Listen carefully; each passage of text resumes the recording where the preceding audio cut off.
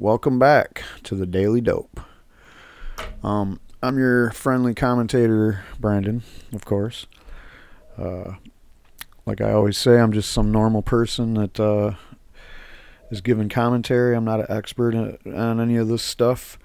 So one of the things that I do report on a lot, or I do comment a lot about, is this opioid crisis that we're in. And what we do is we try to find solutions for it, and we keep an open mind. Unfortunately, Trump has set up this opioid commission with Chris Christie heading it off, and Kellyanne Conway, and all these other people that really don't give two shits about anything to do with this crisis. They just want to help their friends get government contracts to do things like rehabs and drug testing. And, you know, the police ramp up to bust doctors and patients and stuff, just like what we see with many other things. This, you know, handling every problem that there is to do with drugs with basically with a damn sledgehammer. So anyway, as solutions like cannabis legalization and access to medical marijuana, as those issues, as far as solutions, as those proposed solutions are basically just fucking blown off and laughed at by the opioid commission, even in lieu of 12,000 comments being sent to them in that regard. You know, they're not, it doesn't seem like they really want to do things that have been proven to work, because we know that in the places where medical marijuana is legal and where they have good, safe access to it, opioid abuse has gone way down by the numbers, by all measurable numbers, including a big drop, a super big drop, 20 to 25% drop in opioid related deaths, overdose deaths. So instead of like taking that into consideration, they ignore that.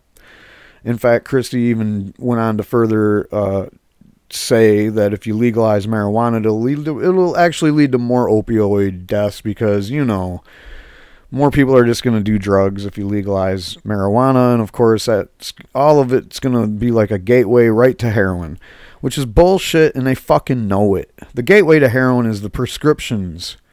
All right? The gateway to heroin is that fucking we're in Afghanistan protecting the poppy fields for the illegal heroin trade. We've been doing that for over a decade, and no one seems to bring that shit up when they're talking about this conversation. In fact, Trump put more boots on the ground in Afghanistan, and now that the Iraq war is basically like they're pulling the troops out of there again, they're going to Afghanistan as well. So it sounds like that shit's just going to keep on going. That's how the fucking, the gateway to heroin. Those are the gateways. The gateway out of heroin is probably cannabis. But whatever. There's other solutions that they're totally ignoring, and one of them is this notion that if you provide a safe space for heroin injection, and a place even one step farther than that, like Portugal and Amsterdam, where they actually have injection sites that are run by the state, that they provide you with the drugs, they monitor people, they have counselors and doctors on site in case someone wants to, you know, get clean, or in case somebody did overdose, then you have doctors right there to handle it. They're in an environment where all that, you know, it's much safer.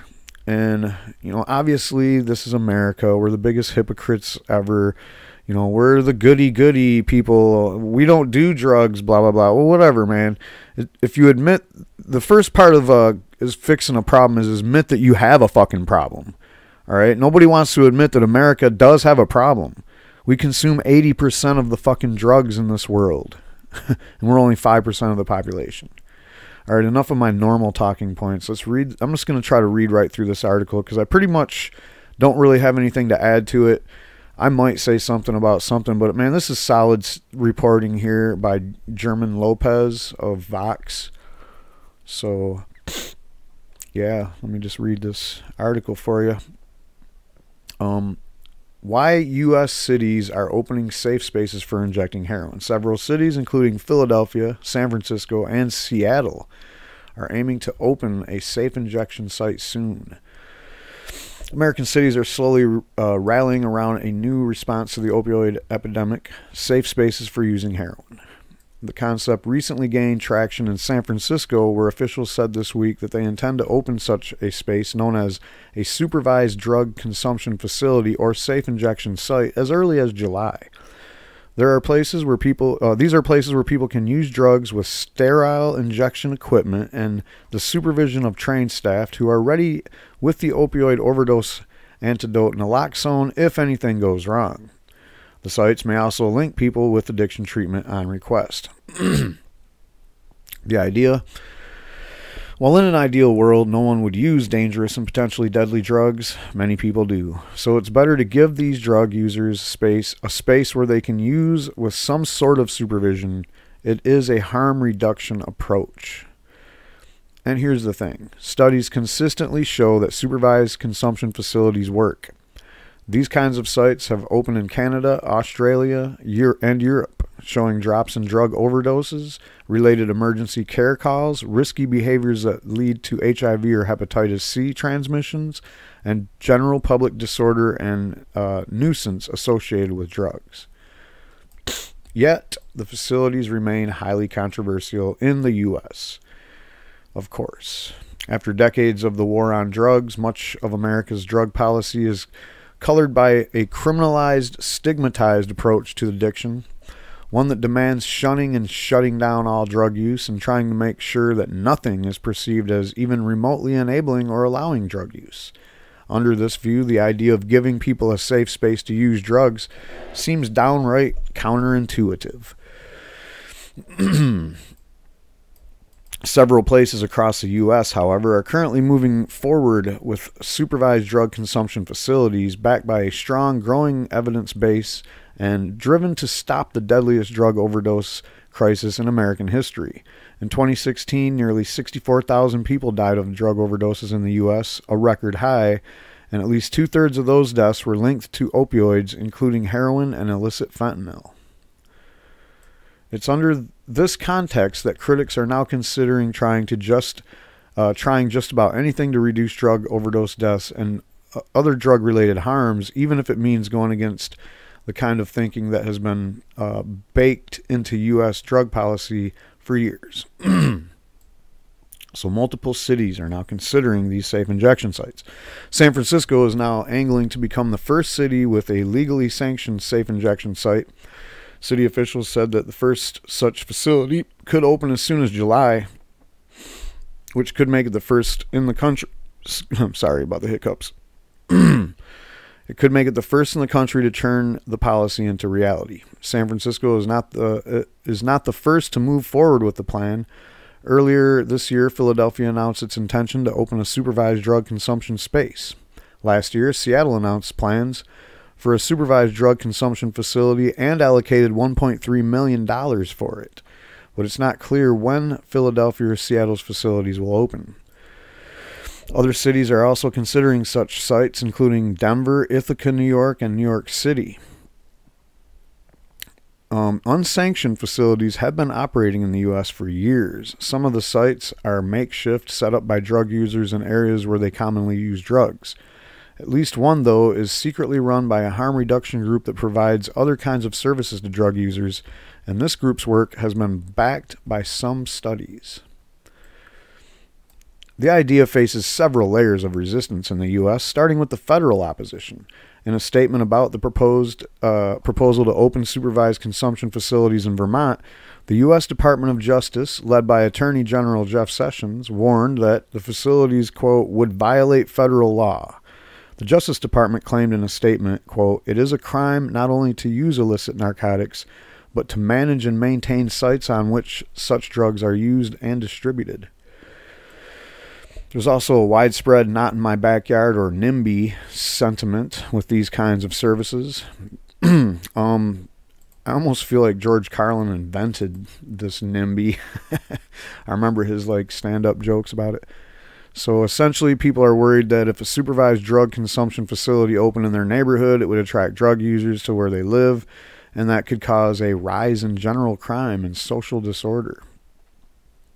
Critics also worry that supervised consumption facilities would lead to more drug use because they would remove a barrier, perhaps some of the stigma to drug use. Not really. So the Justice Department made this exact argument about Vermont. Quote, such facilities would also threaten to undercut existing and future prevention initiatives by sending exactly the wrong message to children in Vermont. The government will help you use heroin. Indeed, by encouraging and normalizing heroin injection, safe injection facilities may even encourage individuals to use opiates for the first time or to switch their method of ingestion from snorting to injection, the later carrying greatly increased risk of fatality and overdose. Now, if this is a pretty uninformed thing to say, because by virtue and by definition, safe injection sites have people on standby, just in case there was some overdoses.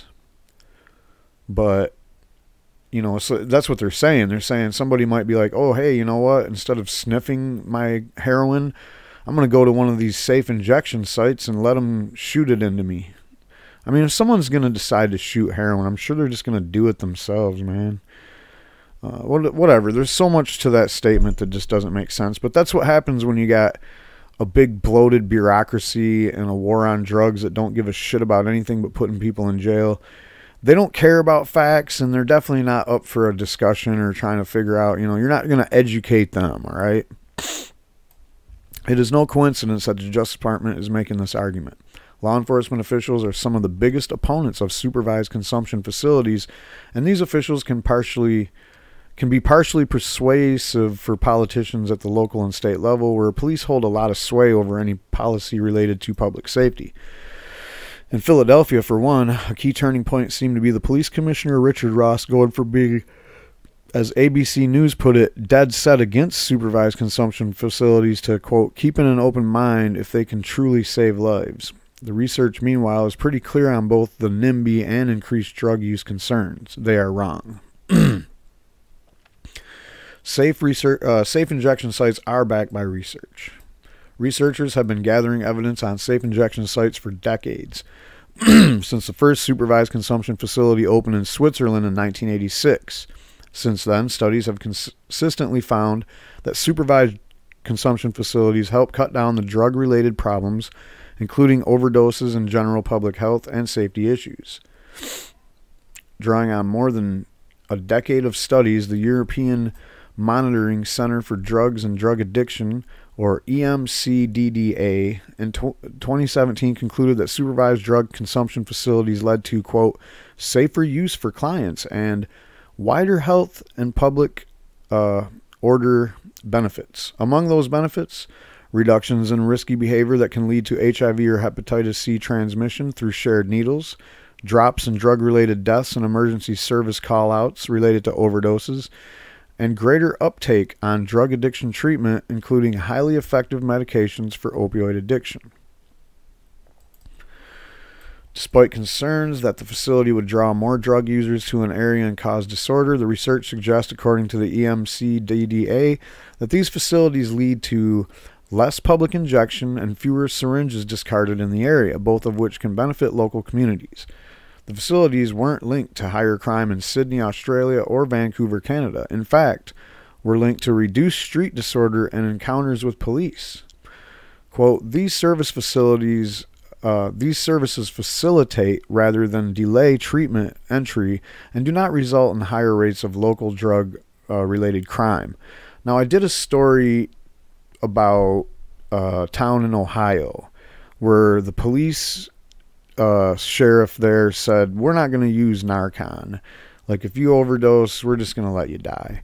And then they had a video where they're walking around the town in one of the towns in this county, and people were literally like living in the streets. There was shooting galleries under bridges and in just abandoned party stores and shit. It was kind of disgusting. And the thing is they were doing a needle exchange, or just passing out clean needles in general. And when they were doing that, it was basically a cop that was doing it, and they were asking people if they wanted to go to rehab and shit. But the way they were doing it was like real bossy, and they treated people inhumane, in my opinion, just by the way they talked to them. And it was just overall like a authoritarian style. I don't even know how to explain it. It just didn't seem like there was any compassion involved. It just seemed like, hey, here's a problem we have to deal with, and we really don't care about these people, but we're sick of them just dropping like flies on the side of the road and shit. The sad part about that is several police forces in that county have reports of some of their officers being addicted and even using heroin. So these opioid situations, it's time to start looking at all the tools that you have available to you, all right? I mean, this is ridiculous. And especially people are like, oh, I don't want that in my backyard. Well, here's the fucking thing, man. These people are in your backyard whether you like it or not, all right? This isn't just some problem where it's isolated into like the ghetto area where, your lily white ass don't ever have to drive through, all right? This isn't that. This is a situation where it might be your uncle or your grandpa that's dying from the opioid overdose. Or the drug addict is going to find you and rob you. He's going to be in your neighborhood, might even rob your house. Because they're everywhere now. They're not just, places where you don't go or in neighborhoods that you won't be. So, whatever. Let me get back to this reading. So the facilities, yes, researchers at the Lakenau Institute for Medical Research in Pennsylvania conducted another review of evidence for Philadelphia. They proposed similar findings as the EMCDDA. But they went further, developing models to quantify how many drug overdose deaths could be prevented and how much money could be saved with a supervised consumption facility in Philly. They found that as many as 76 drug overdose deaths annually could be prevented compared to the 907 people who died of an overdose in Philadelphia in 2016.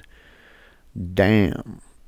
And in terms of skin and soft tissue infections alone, the city would save as much as $1.8 million in hospitalization costs each year, according to the review. And that's pretty good too. Like, you want a lot less people coming into the emergency room with like their arms are all blown out because they've been shooting heroin with dirty needles for days and they got just sores everywhere. I mean, you don't want to see a whole lot of them people coming into your emergency room because the chance of spreading infectious diseases just increases. And yeah, $1.8 million a year they're going to save just from that kind of shit. Let's not even talk about the 907 people that died in Philly in 2016, all right? All right.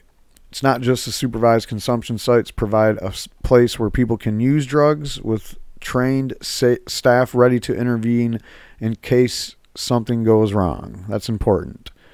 You don't get that all the time on the streets or, the kid that's doing heroin at his mom and dad's house. They don't even know he does drugs. All of a sudden they come in and he's dead, or he could be revived, but they didn't even know he,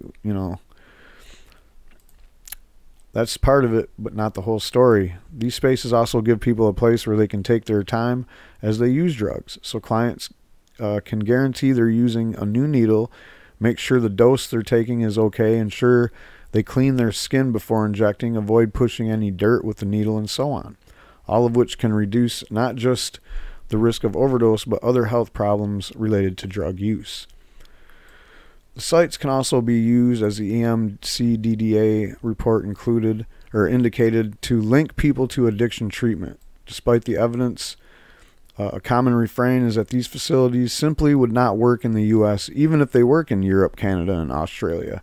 Yeah, kind of like universal health care and free college tuition don't work in them countries, or even if they did work in them countries, then they wouldn't work here. Whatever, man. It's because the government's too corrupt. there's too many monopoly players like paying the money so that nobody else can do good ideas. That's all that is. The most illuminating evidence against this claim comes from the studies that looked at an underground safe injection site in an undisclosed location in the U.S. The facility opened in September of 2014 under the rationale that, due to the opioid epidemic, the group simply could not wait for the bureaucratic approval or legalization of supervised consumption facilities to act. The executive director of the group put it in dire terms, quote, "Too many of our people were dying every week.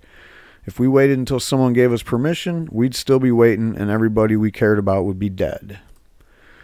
A team of researchers followed the facility, publishing 2 studies so far in the American Journal of Preventive Medicine and in the International Journal of Drug Policy. They found that staff and drug users at the facility reported the exact same benefits from the site that were reported in other parts of the world. Oh, wow. You mean it actually does work wherever it works everywhere else? Because people are just people, no matter what is it about these people that make these claims that makes them think that America is so much different? Oh, those would never work here. What do you think is different about us? We're too good for that shit? Them dirty Europeans, oh, they'll let people shoot dope in their bathroom. I mean, what is the thinking in America? Everybody's got this attitude like we're so, we don't do anything bad or immoral around here. Like, come on, man. And whatever, I'm not even saying doing drugs is bad or immoral. I'm just saying that these people act like we're goody-goody two-shoes and, we don't even need that. Are you kidding? There ain't that many people that are drug addicts that need a place to shoot their drugs safely. Really? Have you seen the numbers? So Peter Davison of the University of California in San Diego was unequivocal about his team's findings. Quote, "The big takeaway from this research and all the data we have so far is that these kinds of facilities have a similar effect here in the United States as they do elsewhere. They reduce harms associated with drug use, and they reduce social nuisance associated with drug use in the same way they do elsewhere. The U.S. has a lot more room for harm reduction and treatment. That years of research back this approach, and other wealthy nations around the world have successfully tried it for decades, shows just how far behind the U.S. is in its approach to drugs. Consider needle exchanges, where people can go get a new syringes for drug use and discard used needles. These have been legally operating in parts of the U.S. since the late 80s with proven track records. Yet much of America remains reluctant to allow needle exchanges at all. I guess they would rather trip over the dirty needles on their way to work. A needle exchange program based on the empirical evidence vetted separately by Johns Hopkins researchers and the World Health Organization and the Center for Disease Control and Prevention should be one of the least controversial ideas in public health. For decades, studies have repeatedly found that needle exchanges have helped prevent the spread of diseases such as HIV and hepatitis C that can spread through the used syringes while not increasing overall drug use. Yet in Lawrence County, Indiana, officials decided to end their program. That wasn't due to any new scientific evidence. Instead, it seemed to be due to a wrong view that addiction is a moral failure rather than a medical condition. Contrary to what most major medical organizations say, County Commissioner Rodney King, who voted against the program, told NBC News, "My conclusion was that..." Whoops.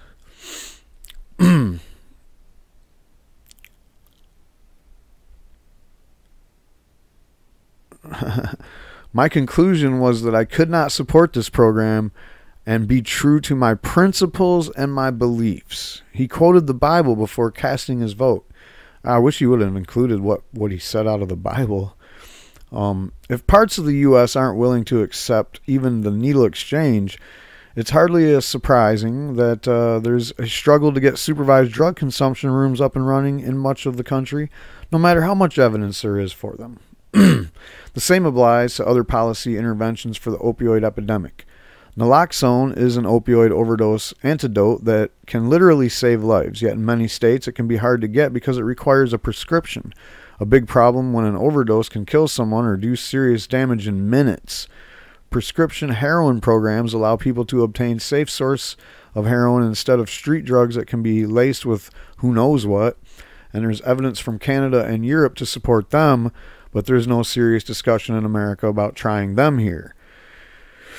Even the gold standard for opioid addiction treatment remains mired in a stigma and old thinking. Medications like methadone and, well, we know that that's Suboxone, are proven to help a lot of people overcome their opioid addictions. And with studies showing that they cut all-cause mortality. Wait a minute, let's slow that down. With studies showing that they cut all-cause mortality among opioid addiction patients by half or more. And the medications are backed by health groups like the Center for Disease Control and Prevention, National Institute on Drug Abuse, and the World Health Organization. Yeah, because the shady manufacturers that make these drugs have always been able to have those people in their back pockets, so we know that's why those drugs are accepted. But what about medical marijuana? They're not even going to mention that in this article, by the way. Yet it's common to see public officials and politicians malign with the medications. Former Health and Human Services Secretary under Trump, Tom Price, shady, corrupt, big pharma lapdog, argued that medications like Suboxone are just substituting one opioid for another. That's weird that you argued that, but that's not the case, man. Come on.